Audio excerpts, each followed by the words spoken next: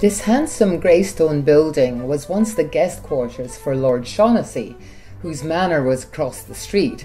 Nowadays, of course, it's the Canadian Centre for Architecture.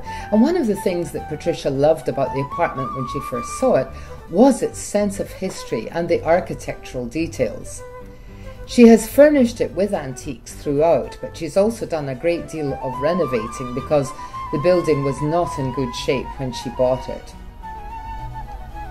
The kitchen is beside the front door, and it's a mix of old and new. It has an exposed brick wall, modern cabinets, and quartz countertops.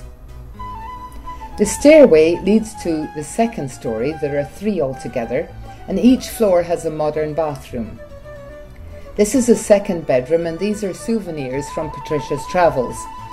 She used to be in the airline business, but nowadays she imports New World wines, fine liquors and beers, and the apartment is an ideal space for entertaining. Her own bedroom is in the top story, and it's painted this dazzling canary yellow. It's a really bright, cheery space, especially with the white accents, and when the light pours into the window, the room positively glows. Patricia used to have a dog, but nowadays her only pets are stuffed toys. This is looking through to the third bedroom. Here, Patricia has displayed photographs of her grandfather and other members of her family.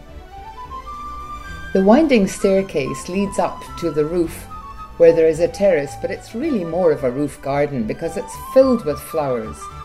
Patricia loves gardening, and this space compensates for the fact that she doesn't have a backyard.